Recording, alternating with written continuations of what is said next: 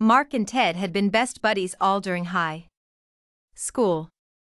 It had been years since their high school graduation and they continued their fond friendship. They considered themselves to be smooth operators and, as such, able to understand what motivated and what might threaten one another. Each could see into the other's soul. Ted had been dating Linda for about 5 months. Ted and Linda found each other fascinating. They loved being together and they loved entertaining each other. Ted was obsessed with her. "She sure is foxy and beautiful," Ted remarked to Mark. "Yep, she sure is," Mark responded. No argument there. Mark and his wife, Jessica, went out often for a night of drinks and dancing with Linda and Ted. They quickly, as a foursome, became great friends. One evening, Linda and Ted made a surprise announcement. "We have decided to get married," Ted said to Jessica and Mark. "Congratulations," Mark pronounced. "Why, that's great news," Jessica boomed. "I'm very happy for you both. We made that decision and have been very happy ever since." Mark displayed a very slight grimace. "Have you set a date?" Mark asked. "No, not as yet," Ted replied. "But it will not be far off," Linda intervened. "Maybe 3 or 4 weeks. Very small ceremony. You will be invited, of course." There were numerous last-minute wedding plans, all of which were ironed out easily. Things fell into place with ease. The justice of the peace was agreeable to their chosen date. Things calmed down considerably. Mark and Ted decided to plan a week together driving along the southeast coast. It would serve as an unusual sort of bachelor party. Just the two of them. Money being tight on both ends, they split the expenses and stayed at Fleabag motels. The rooms were simple, 1-bed units along the highway. It was to be a farewell to the traditional relationship that they had shared. It was great. They would return a few days prior to the wedding date. There were occasional beach stops, cheap mom and pop eateries and beers in the evenings while watching the baseball games. "How did you meet Linda?" Mark asked one night during the 5th inning. "She was working in the entertainment industry," Ted said, with hesitance. "I know that.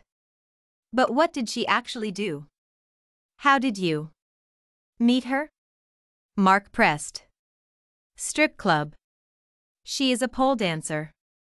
A very good pole dancer," Ted admitted. "What? Aren't you concerned with that?" Mark asked. "No, Linda and I are committed to each other. She has not been out there playing the big field," Ted responded, with confidence. Mark left the room to make his nightly telephone call. He was back by the 7th inning stretch. Mark always admired everything about Ted. He was strong and athletic, slim and trim, honest, true and blue. Ted was his best buddy.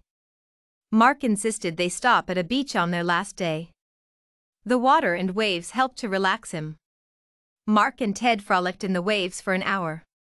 They sat on the beach and drank a beer. The waves had tired them both while at the same time had invigorated them.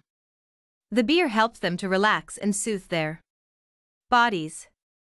Mark couldn't bring himself to ruin the moment. No, he couldn't. Wouldn't. But there was one planned discussion yet to come.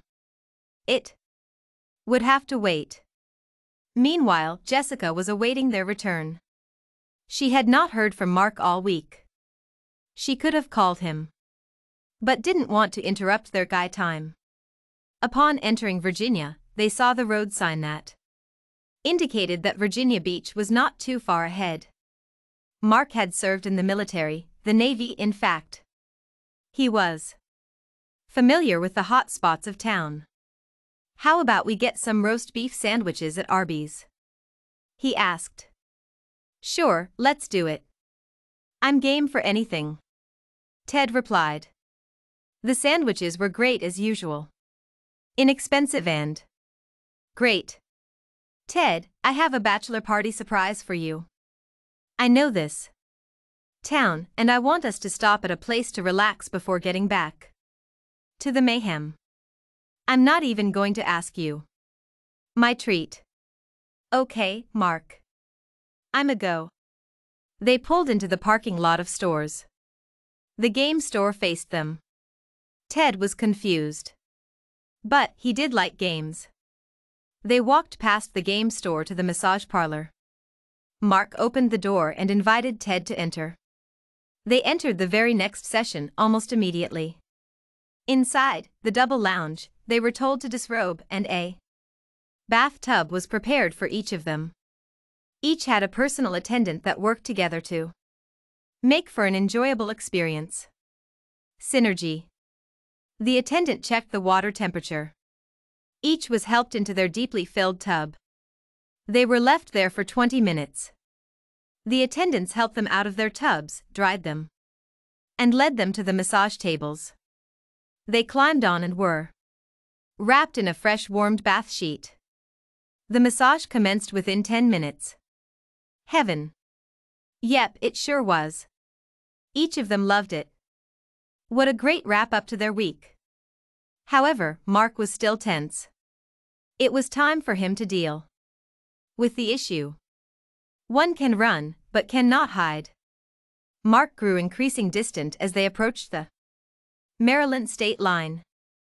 The road sign read "Welcome to Maryland. Please drive gently." They would be home within the hour. I'm having an affair with your fiancé? For 3 months. Now? Mark blurted out. What? Ted yelled. His jaw hit the floor. Ted was trying to comprehend the gravity of this statement. Ted was quietly deep in thought. If the wedding would still occur, he would be sharing his wife with Mark. I will cancel the wedding, Ted yelled angrily. You can have her. I don't want her, Mark snapped. I don't want the one I have, Mark continued with rage. Both were in different boats. Mark was working toward the same end for each of them. Long-term committed friendship.